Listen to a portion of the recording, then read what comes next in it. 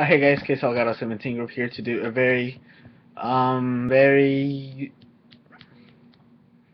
sudden, like, out of nowhere update on my channel. Um, I don't really have anything written down to say, so everything I'm gonna say is at the top of my head. So if I forget something, please excuse me. And as you can tell, I'm doing this update out of nowhere because I'm looking like very bummy right now. But that's not the point.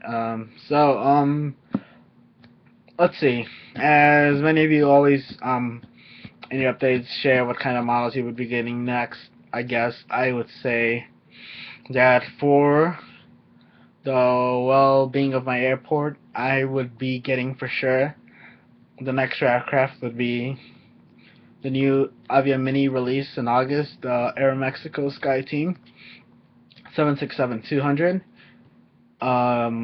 the new Gemini Jets 777-300 extended range American Airlines in the new livery.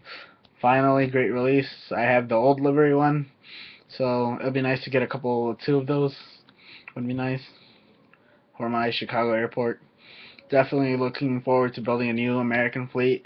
Um, Lots of 738s, lots of 752s, and straightforward. Anyone who has a 767-300 winglets, I am looking into buying one. One, I need it for my A collection. Two, it's a nice aircraft. And three, I flew on it to Miami just recently, so that would be nice to have. Um, I mean, so yeah, I'm pretty much trying to build an American fleet now. No, I'm becoming a great American airlines fan. Still looking into Mexicana and everything, Mexico, all that stuff, but Americans, it's pretty up there. Um, Speaking of American, that brings me to my Chicago O'Hare Airport. That's going great. I plan on buying the mat for it for the Gemini Jets Airport. So hopefully that will happen in a month from now. And from there I'll be happy to rearrange aircraft more into nice details to make a realistic Chicago airport. By doing that, I'm going to have to buy some couple more models to fill in the Chicago airport spot. First order of business is going to buy a Lot 787, and most likely will also be getting my hands on an Iberia A330, Lufthansa A380. What else? What else would I buy? Um, Another Air Phoenix release, Air Shiklis. I forgot what it's called. Um, that is a nice aircraft. That has to be by far one of the best liveries out there.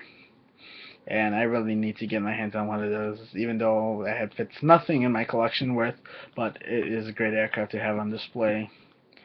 If I even had extra money, I would consider the Fiji one too, because that one is by far impressive.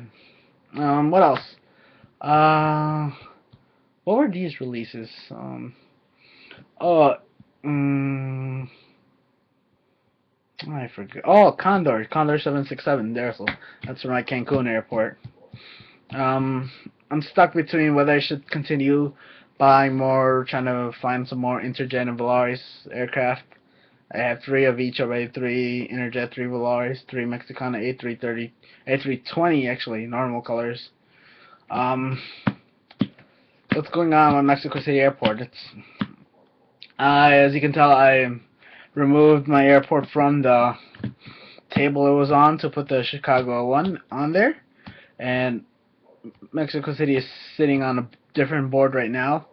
It has the foils with it, but it's in really bad shape right now. So I don't know, it's in bad shape. I don't know why I want to show that on camera.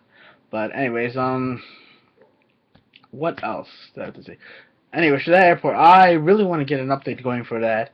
Probably this week. It won't be in the best conditions, but it'll do for now, and hopefully I'll be able to renovate it in the future, in the next coming 2 months, month to 2 months. So for sure in 2 months I'll be done.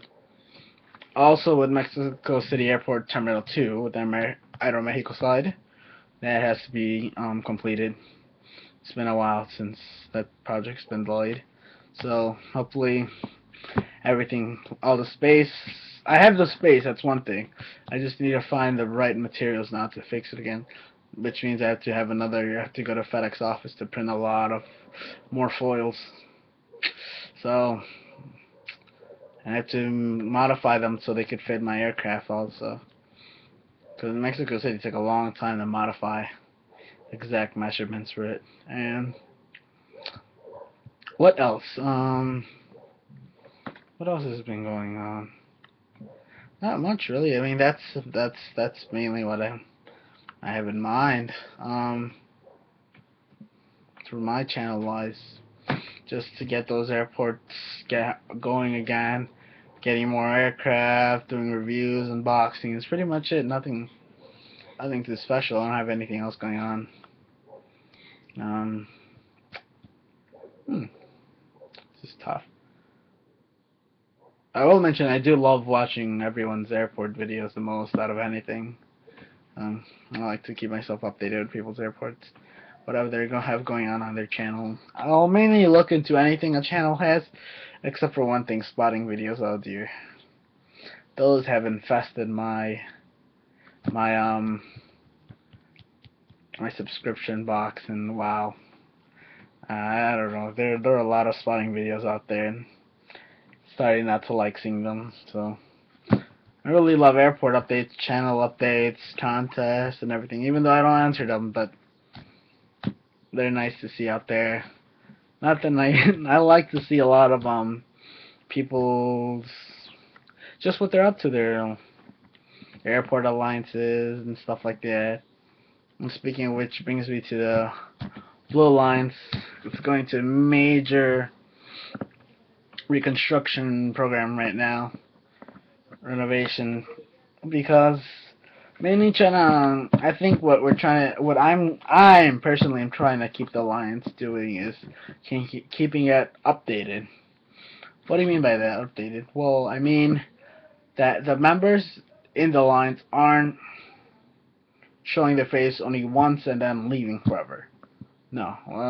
So that looks bad, and we all know how that happens. And rule of thumb number one: it's really hard to keep an alliance up to date. A lot of people think it's easy, and like they blame, like a person in charge, saying that there's nothing going on, but really the thing that keeps the alliances running are its members. And members and new ideas. That's the key to everything. So participation and new ideas.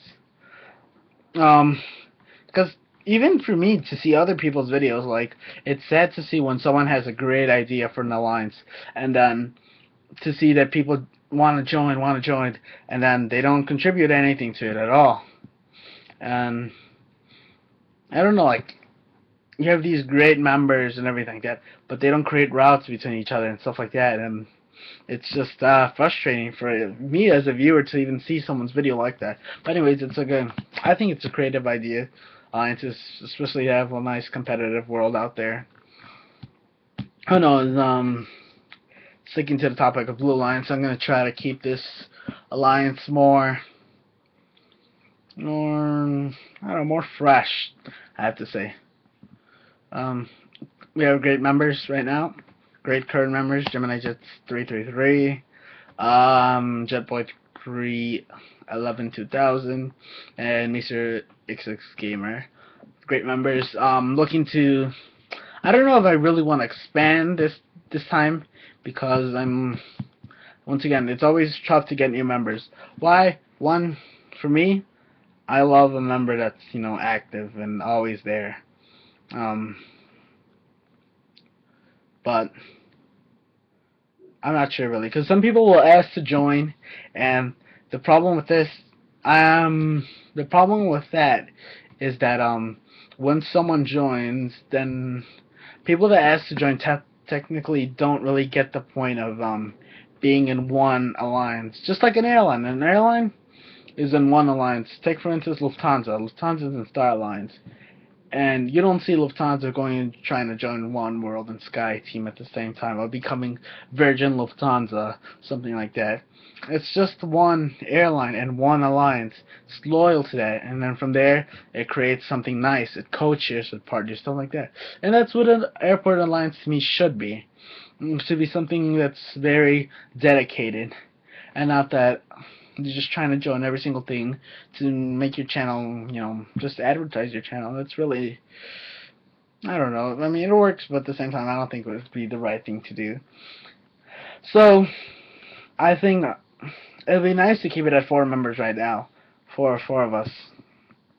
It's easy to update new things, which I am working on another video right now for our alliance, updating some route maps, and I don't know, try to publicize everything, every resource that we have out there, such as, like, we do have a website, we do have a Blue Cloud Airports website, we do have a fictional airline alliance and stuff like that. I don't think any of my viewers know that about the Blue Alliance either, but it's out there, and I think it's time for me to publicize it more, expand it more, promote your channels more. So that's about that. So I like to see this get very competitive. What I mean by that, lots of great alliances out there by far. Not gonna lie. We have the very large. I think it dominates half of the airports out there. Or it's the GWA. My God, that thing is huge. I remember when the Blue Cloud Airports was all over YouTube, and now people disappear, and oh well.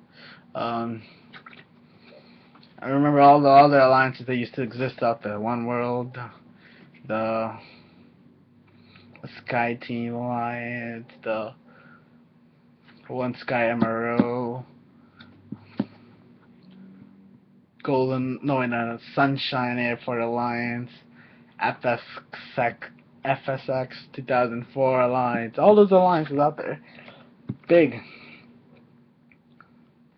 And I like it now, right now, specifically, because it's very fresh right now. GWA, they have great, what do you call it, the great people in charge, great CEOs, JetBlue, 595, and Boeing Fan 727. My God, they have great websites. Makes me jealous. And my 2 members that left, Model Airport Network and Xanresearch successfully created the Open Skies Alliance. It's just great to see how they're doing with that. What else? And the other one, though. What's the other one? I know there's another, but I can't think of it right now. Oh, there's the Control Alliance too. Very nice to see them going along. So I don't know. So basically, right now I'm just talking about what I see every day on my subscription box. So keep up the good work with everyone's channels. You guys have great reviews, great airports. Love to see everything going. All that new videos and materials and content. Larry is showing great. We're going great. So that's the update from me. Nothing much really coming up. Just lots of renovations. So just hang tight.